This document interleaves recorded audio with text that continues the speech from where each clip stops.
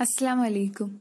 Misbah media YouTube ചാനലിലേക്ക് സ്വാഗതം. നിങ്ങൾ ആദ്യമായാണ് ഈ ചാനൽ കാണുന്നതെങ്കിൽ സബ്സ്ക്രൈബ് ചെയ്യൂ, കൂടെ ബെല്ലൈക്കൺ അമർത്തൂ.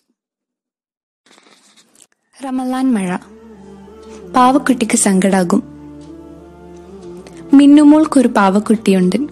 അവളുടെ ജീവനാണത്. അതിനൊപ്പമാണ് അവളുടെ കളികളെല്ലാം.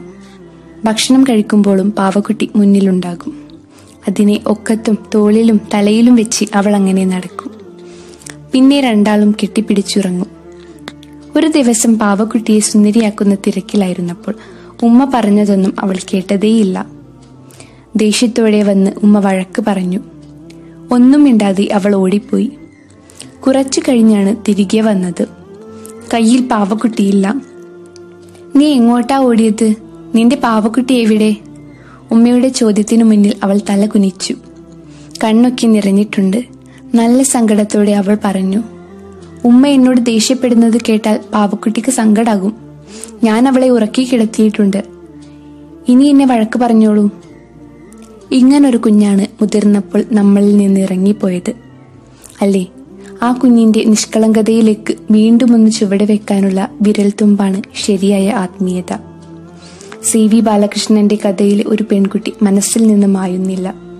സ്കൂളിലേക്കുള്ള വഴിയിൽ ദുഷ്ടനായൊരാൾ അവളുടെ ചോറ്റുപാത്രം തട്ടിപ്പറിച്ചു. ഉച്ചച്ചോറ് മുഴുവൻ അയാൾ എടുത്തു കഴിച്ചു.